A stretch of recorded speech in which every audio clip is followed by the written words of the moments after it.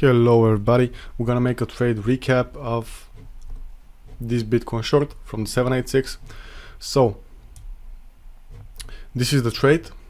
Essentially we were entering in this place. The reason for the entry, first of all, if we zoom out, okay, we have a cumulative delta which is being bearish, and this is telling us that we're gonna have a drop most likely than not. You can see that this rise has happened on the decline of open interest, and also one of the reasons for the rise, you see we had a bullish CVD which turned out into a bearish one.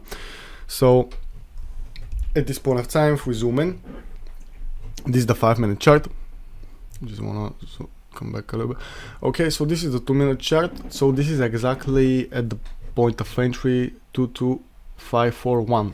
Okay, as you can see, price is going up high. You see we have some positive volume, we have some positive delta.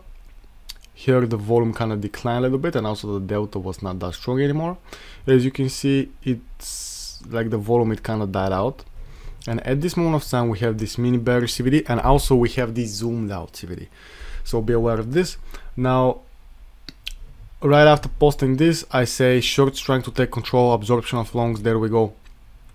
And very interesting, like we had a $30 drop, but on the 5-minute time frame, on the footprint, you can see that we have buying imbalances, and essentially all of a sudden we have a nice increase in the negative delta, and also a lot of selling imbalances. So essentially this is telling you, okay, this is telling you the information that shorts are trying to take control and to trap these people.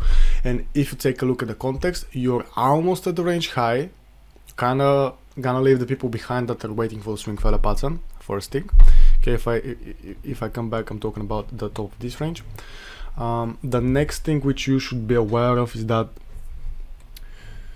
you know, this cumulative delta, and also I was talking about long scalping right now. I prefer to see them break before going higher, and essentially whoever is looking at the mini time frames, low, essentially I believe we had to take all these out. And also another thing which I noticed, volume did not follow price. If we look at the session volume, we actually saw that as price went higher, the volume was not actually following it, and also the delta is at the lows. So essentially this means there's 72% probability we go lower. Okay, and also I was looking at the London low, which at the moment did it get taken out? Not yet. It's a little bit before that. But still. So yeah, I was targeting the London low. So in these situations, guys, keep an eye for this kind of things. This is what I'm looking for.